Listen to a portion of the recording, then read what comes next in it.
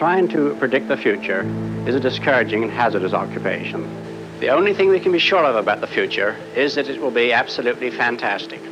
Let's start by looking at the city of the future. Some people think it will be like this. But what about the city of the day after tomorrow? Say the year 2000.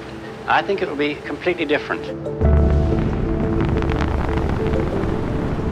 I'm thinking of the incredible breakthrough which has been made possible by developments in communications, particularly the transistor and, above all, the communications satellite.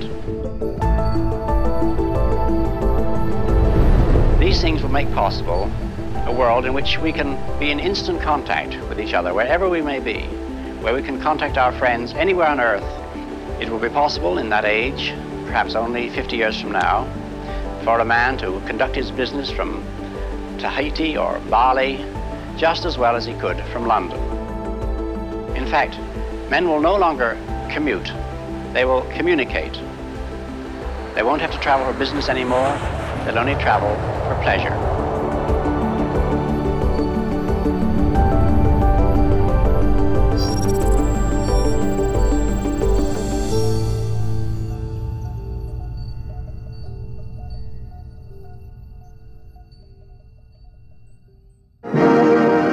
One year ago, the greatest of all wars came to an end. After World War II, many nations around the world got back on their feet and started to rebuild their countries. But another conflict emerged, the infamous Cold War.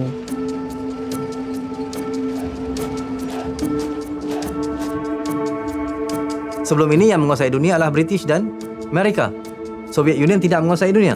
Mereka bersaing untuk mendapatkan kuasa yang baru. Siapa yang bakal menguasai dunia? Yang menggerakkan perang ini adalah perang propaganda. Propaganda mencapai tahap kemuncaknya ketika Perang Dingin ini. Medium utama yang digunakan ialah komunikasi. During this time, there was an intense display of military might among the world's two superpowers. Each wanted to forge ahead with their military technology. But that was not enough. Setelah menguasai daratan, mereka perlu menguasai selangkah di hadapan. Apa selangkah di hadapan? Naik ke udara, naik ke angkasa. Kerana di angkasa, mereka dapat menguasai keseluruhan ruang, keseluruhan bumi itu.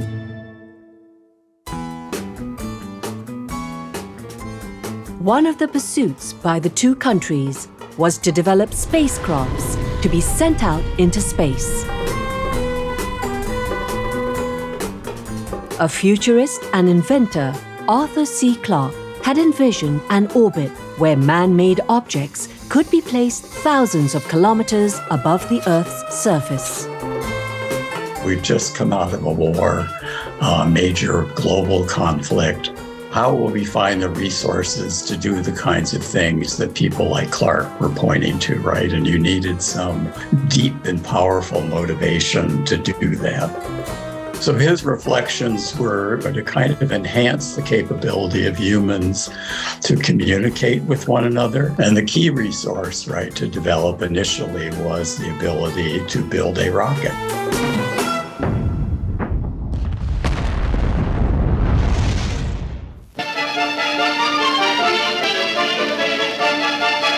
Today, a new moon is in the sky, a 23-inch metal sphere placed in orbit by a Russian rocket. You are hearing the actual signals transmitted by the Earth-circling satellite, one of the great scientific feats of the age.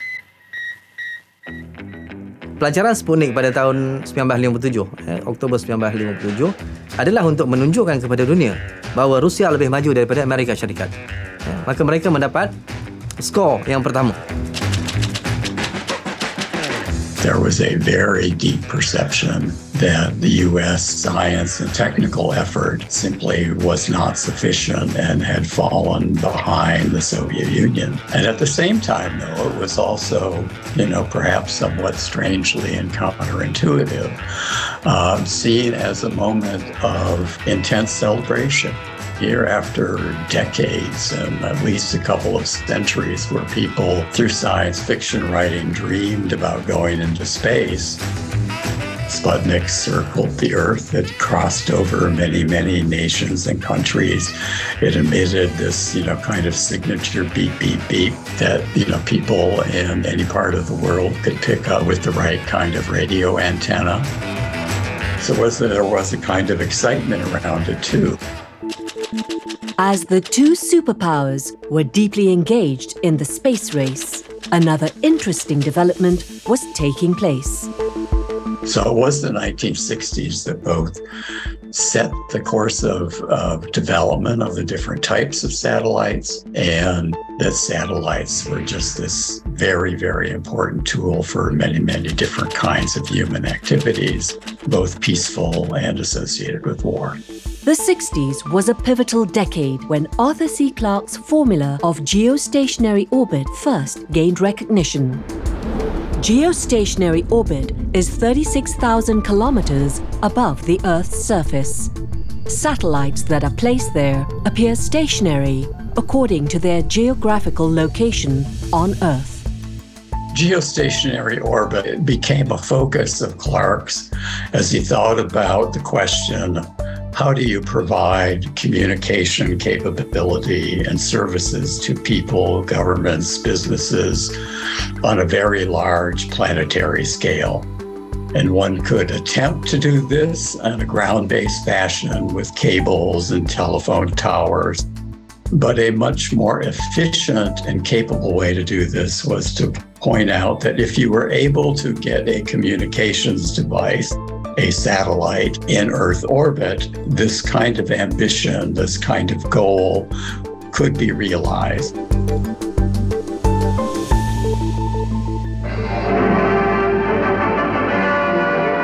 Technicians in Europe prepare to receive a signal from the orbiting Telstar satellite that opens this new era. This is the first formal exchange of an official transmission, a beaming of the presidential press conference to the continent, where most of Europe can witness democracy at work. The president has these historic words. I understand that part of today's press conference is being relayed by the Telstar communications satellite to viewers across the Atlantic, and this is another indication of the extraordinary world in which we live. This was one of the most significant milestones in satellite communication history. So the idea that you could use a satellite to send a signal up, say from the United States, and then have the satellite beam it down to another location, provided this dramatic sort of sense of how much faster communications would be, how much different kinds of information and entertainment could be done via satellites. The United States continued to prove that they were a force to be reckoned with.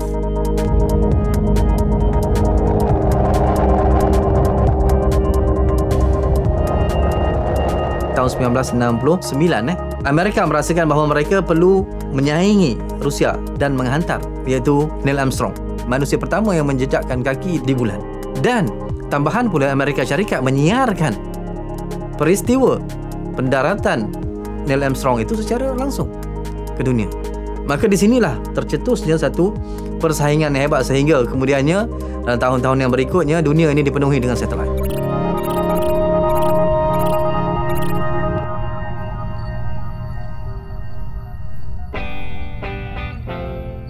Decades later, and the world that Clarke predicted is really not that much different.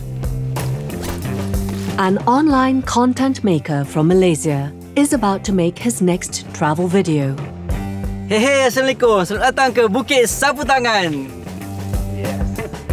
Nama saya Fikri Zamri. Saya seorang travel content creator.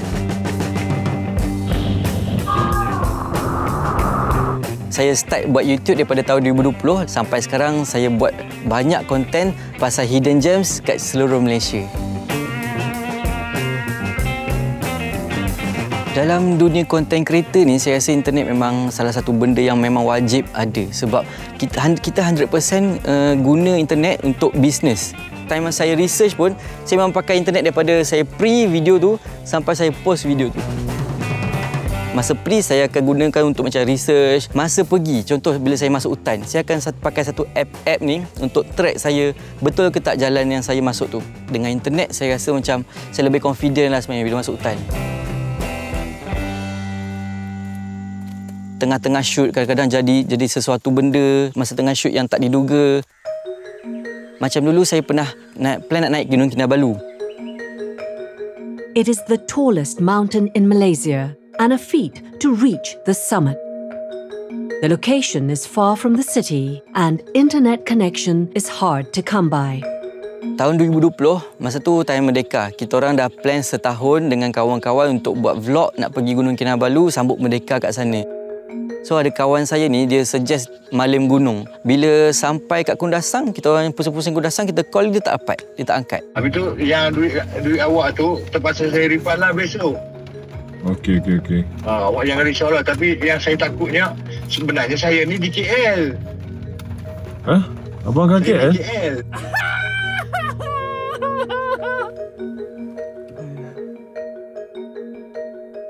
Tapi sebenarnya dia macam ditipu lah. Kalau lah kita ada internet ke malam tu, kita maybe boleh cari backup ke awal, tanya siapa-siapa ada slot kosong ke tak. So, kita orang tak tahu nak buat apa lah sebenarnya malam tu. Kita orang nak call siapa-siapa pun tak ada line.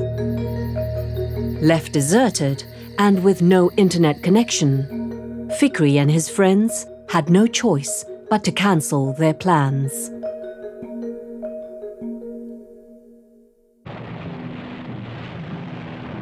A geopolitical conflict was still brewing in the 60s. In an attempt to boost morale, hopeful scenes from around the world were broadcasted via satellite to 14 countries. In 43 control rooms all around the world, production teams are monitoring and selecting the hundreds of pictures and sounds from 5 continents, which will combine to make this historic program. One of them was to kind of focus on newborns, babies being born in different parts of the world. With the question is, what kind of present are they being born into? What kind of future will they have?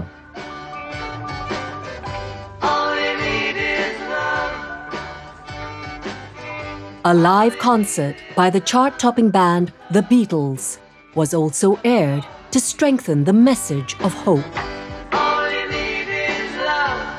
They had a whole group of musicians and singers as part of the setup to share with audiences around the world. So, I think, this messaging was kind of both a marker of, wow, look how far communication satellites have come.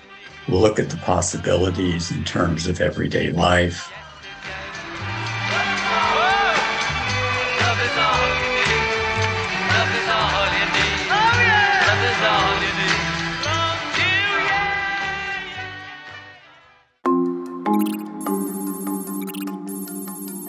Soon, satellite technology started to be adopted elsewhere around the world, especially in developing nations.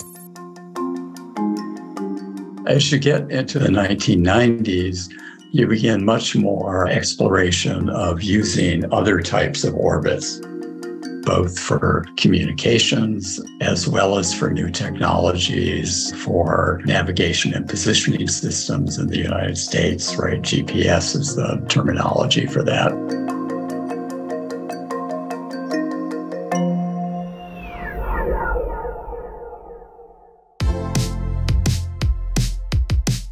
In the early 1990s, Malaysia, a rapidly developing Southeast Asian country, needed to improve their communication infrastructure.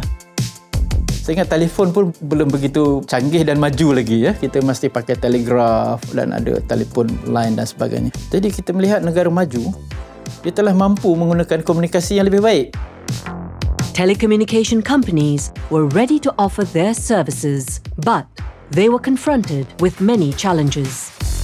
Mobile technology, when it came about, basically said we could do that in a smaller scale. We could just put towers nearby and connect all those towers, and people could be connected I would say in the 90s, when the world was moving into more of this multimedia sort of experience where television content was very important means to disseminate information, I think the country realized that it would take ages to put all those towers and cables in place to connect, 20, 25, 30 million Malaysians.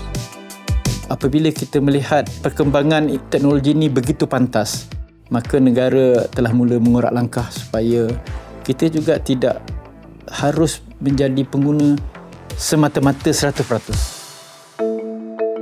A government initiative was launched. Their target: accelerate the nation's information and communication technology. The MSC will have the best physical infrastructure that can be offered in the world. However, the present infrastructure was not in line with the ambition of a rapidly developing country. One of the first ideas to speed up the growth was to mark a spot for Malaysia in space. With satellite, imagine you bring the whole coverage of Malaysia to 100% coverage. So you have a small dish without interference, and you don't need to put on the roof, just as far as you see the satellite. And then now it's just a question of turning on the magic and getting the communications and content out to the people. A private Malaysian company took the initiative and funded the project. Somebody said, we don't know why Malaysia, small countries, want to have this kind of technology. I said it's not business of that country, because we have money, we can do whatever we want. But we have to have a business plan, which we came with Astro, we came with Maxis. Tapi oleh kerana teknologi ini semakin maju, ada ruang-ruang pengkomersialan boleh diteroka. Jadi inilah juga antara penyebab banyak negara di dunia, bukan sahaja Malaysia, mula meneroka kepada apa yang dipanggil perkongsian antara public and private partnership. The work to develop the satellite began in 1992, but there were challenges ahead. They said if we want a satellite, we want first environmentally friendly. So 2-meter dishes means it's not acceptable. So in order to reduce the dish, we have to move the band. A higher frequency radio wave had to be used in order to minimize the size of the satellite dishes. Censorship was also a main issue. Unsupervised content could spark a racial or religious conflict in multiracial Malaysia. But there were also other concerns. The public were cautious about the newly introduced communications satellite technology. The satellite sits 36,000 kilometers above the Earth. You can't see it with the naked eye. You rely on technology, physics, and pure faith, I guess, in a sense, to know that it's there. It's not there for us to see, but now we have to convince people how it works. Kita lihat masa internet dahulu, bila kerajaan mula memperkenalkan apa itu internet dan bagaimana nak menggunakan internet, kita menerima tentangan yang cukup hebat. Begitu juga satelit, kos dia begitu besar. Jadi ini merupakan juga salah satu daripada cabaran-cabaran yang diterima oleh negara. After a few years of deliberation and regulations set by the government, finally, the first 2 Malaysian communication satellites were set to be built. The people responsible for this multi-billion ringgit project were under a lot of pressure. The satellite industry is zero mistake. Any mistake, you may lose the satellite, which is 15 years, 18 years of life. There is no access to it. Somebody go up and fix the thing. So it's very important to be sure everything is okay. 7, 6, 5, 4, 3, 2, 1, top. Allumage. Ignition. Décollage. Lift-off.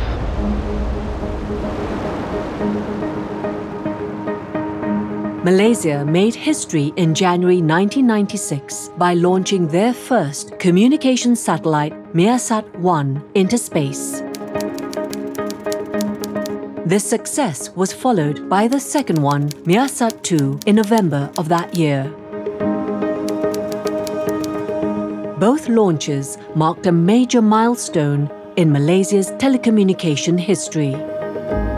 Satellites are very purpose-built. They are very design-focused and they have a specific mission line.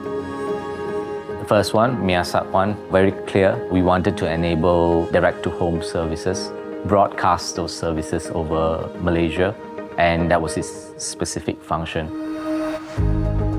Once in orbit, the new satellites were ready to showcase their capability.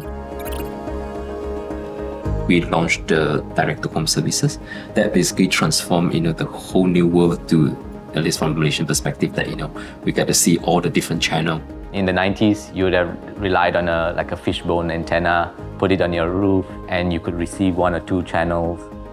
But then the direct-to-home service, like Astro, came about, and suddenly with just one appliance, you were able to receive hundreds of channels.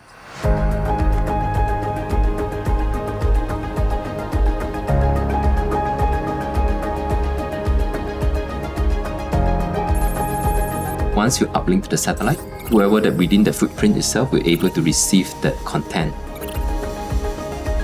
Broadcaster, they will transmit the content of the program, for example, CNN or TM or TV3 to the satellite.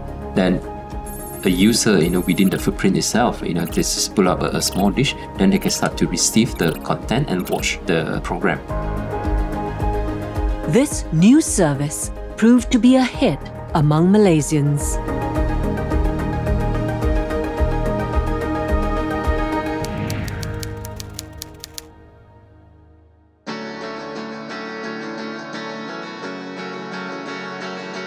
Satellite technology certainly improved the day-to-day life of Malaysians. But this space communication device also proved that it could go above and beyond the confines of home entertainment. When we are talking about this period of time, you're talking about the iPhone just being created, 4G just being started, and that revolutionized things, how you would communicate with this device, this personal device.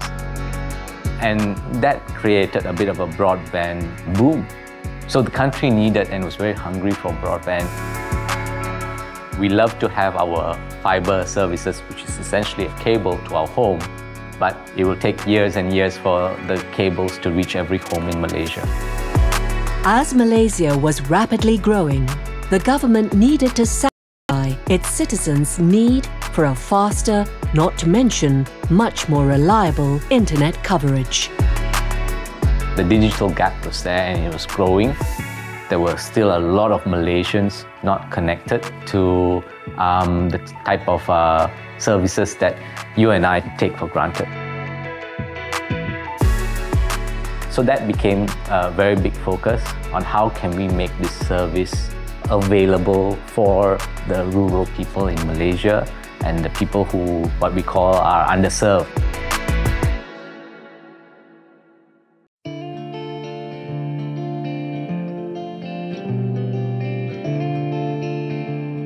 My name is Benny Inggit. I'm a semi-retired bank officer.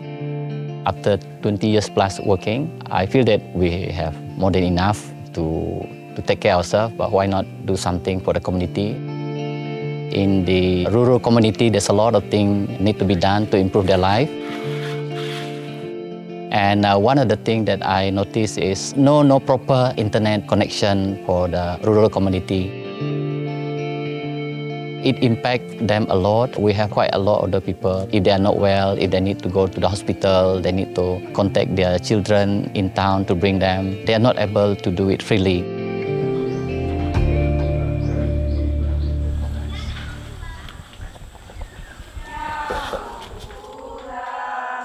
It is a typical Sunday morning in the rural part of Sarawak.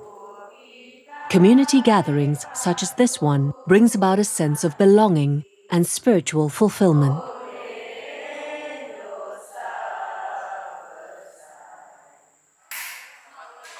But there is also another reason for this time of the week.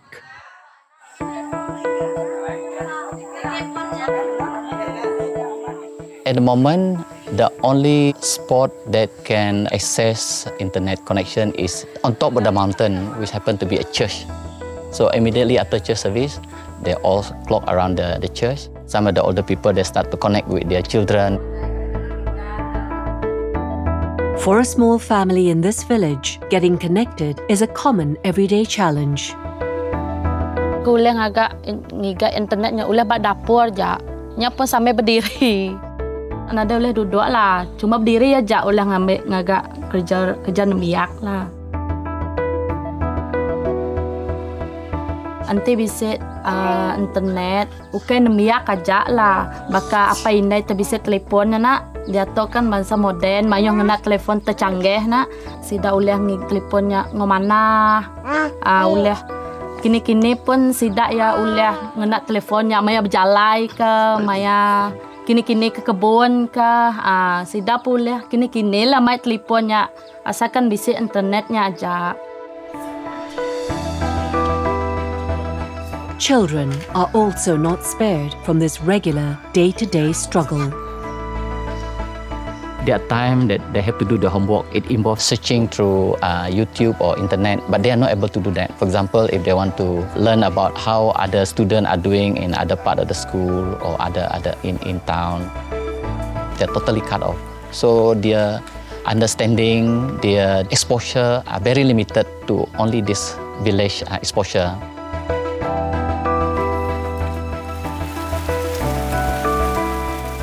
The other one is on business side. Yeah, we have the fish, but we are not able to announce to the community around our area or even in town. If we have the internet, we can connect with few people who are surrounding, so they can order, they can just deliver.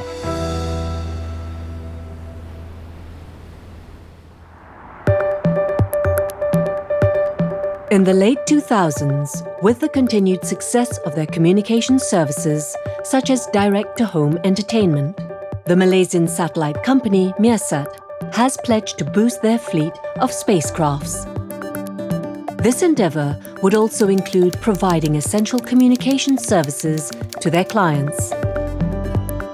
We go out, work with partners to connect areas where typically they can't be connected. So oil platforms, marine vessels, islands, remote communities, mining areas, plantations. There are a lot of areas there where still require connectivity for one reason or the other. And our job is to find those areas and make sure we can provide them with an adequate service. In line with their ambitious plan, MEASAT was set to launch their 5th satellite in 2014. We also start to look at how to provide more capacity to meet the demand and how we can provide redundancy to the service. So that is all happening at the same time. Capitalizing on their growing need for internet access in Malaysia, MEASAT decided to broaden their service offerings. Their main focus was to provide reliable communication access in the rural areas around the country. And so we spent a lot of time tweaking, thinking about the technology, thinking about the remote equipment. Who did we need to serve? How could we serve them cost effectively? And they believed that this was an untapped market not explored fully by existing mobile companies. Telco, they don't think make any business sense for them, mainly because of their cost is high, and also that the technology that they have is not suitable for the certain area. Satellite can just pinpoint to a certain area, and the cost to set up itself is relatively cheaper.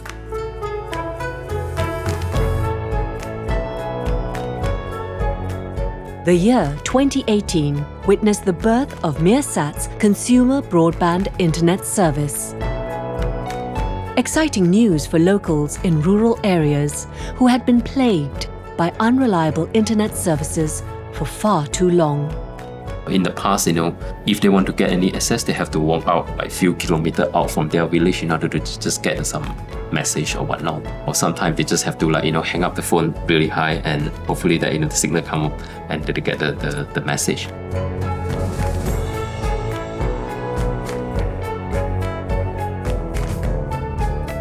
They feel like we have made a difference in their lives, and that's what I think we're going to set out to do. It just affirmed the fact and made it very clear on our decision that anything MEASAT were to build next had to be towards the broadband agenda, and drove us immediately to start to think about, hey, our next satellite has to have a very large broadband component in it. So they acted on it. The blueprint for their next spacecraft was put in place with a goal of launching a stronger and more robust satellite within the next 2 years. So along the planning itself, we also start to see that the high demand on the broadband. So we start to tweak the design, change the requirement to make sure that whatever that we design will be relevant for the next foreseeable future.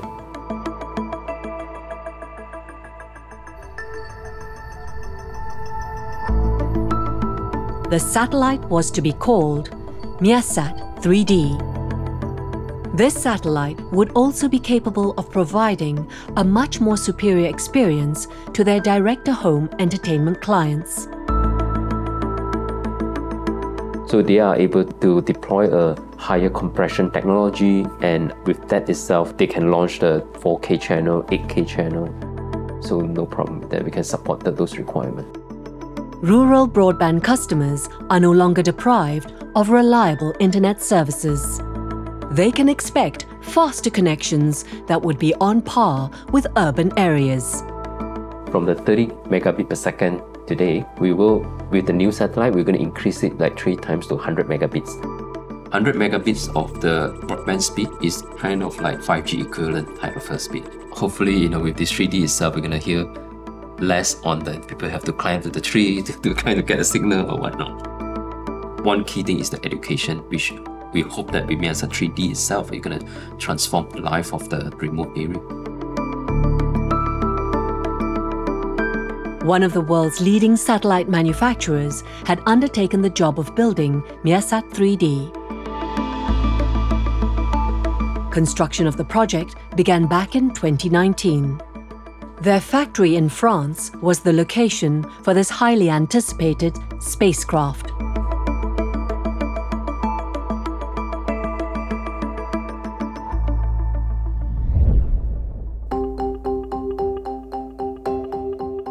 This is Malaysia's Cameron Highlands, famous for its holiday resorts and vegetable farms. This vast, cooler climate area is far removed from major cities.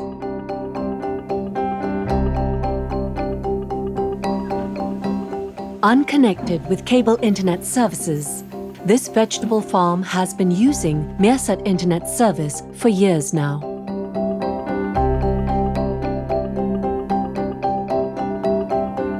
We 我们在这边种植已经有5年多6年了。这种时候我们做生意都需要有 Internet 来运作啦。比如讲啊，我们这些菜园在比较郊外的。 需要跟外面要有比较快的联系咯。有时候工人有什么意外啊，还是我们可以第一时间知道咯。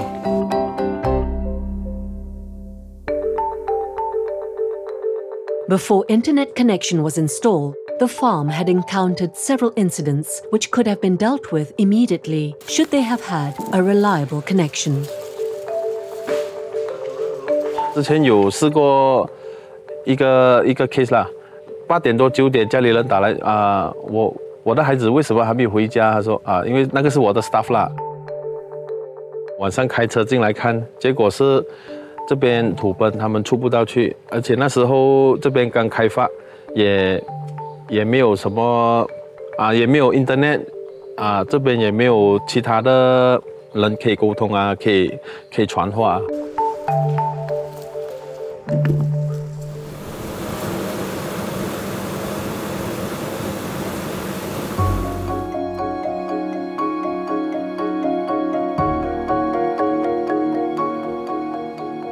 自从有 Internet 过后工人他们也比较方便联系到他们的家人哦，因为他们现在也是用那个smartphone 上网他们也是可以第一时间他们也可以了解到他们家人的状况。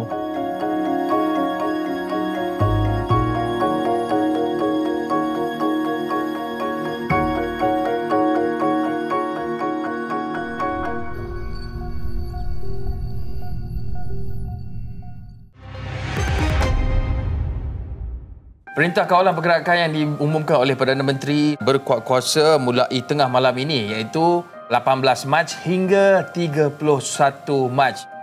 While the work for building the new satellite was underway, the world was stunned by a global health crisis. Early 2020 saw most part of the world under lockdown because of a widespread flu-like disease. This disrupted the launch of MEASAT 3D, which was due out later that year. I remember writing one of the papers to the boards when we were trying to get MEASAT 3D approved. I do not recall us writing down pandemic as one of the risks that we had to mitigate.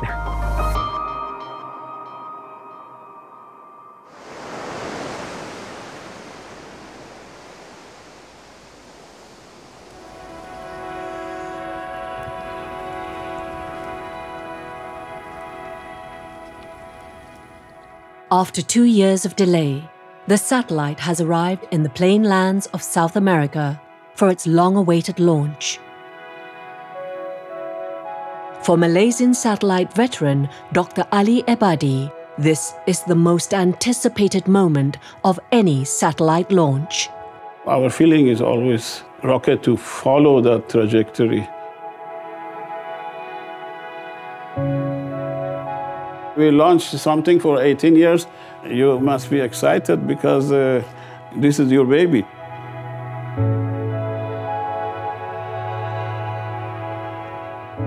I think to be very honest, I'm quite nervous.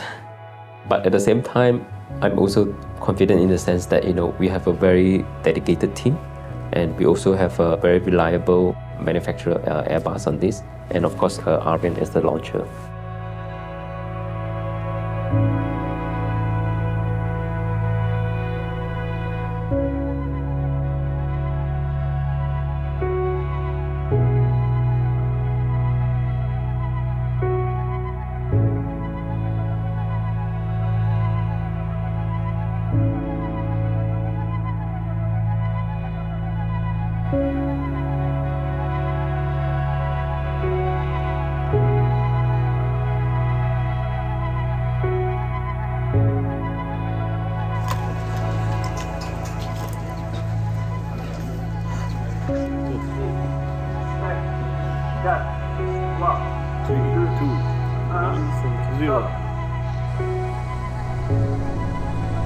Allumage quelqu'un. Allumage quelqu'un fait décollage.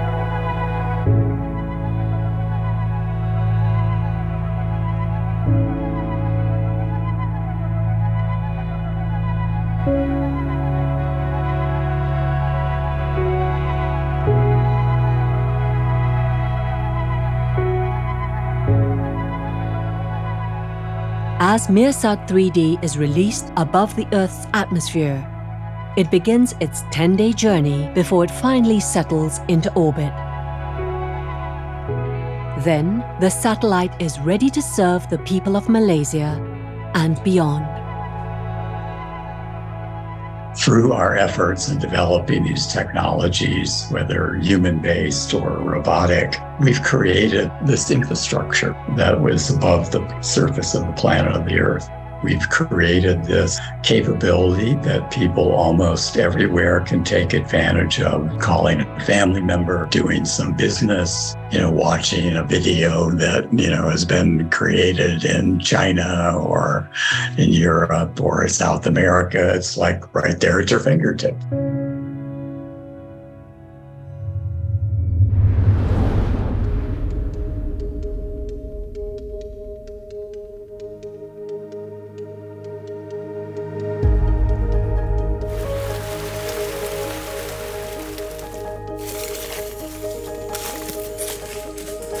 Finally, kita sampai ke Tasik Mira.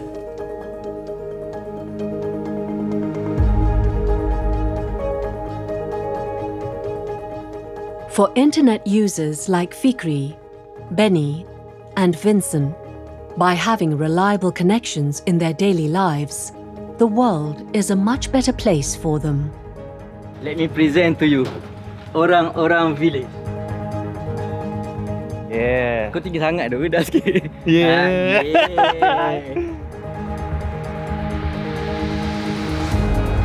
More than 70 years ago, futurist and inventor Arthur C. Clarke envisioned a world where communication technology transformed our lives.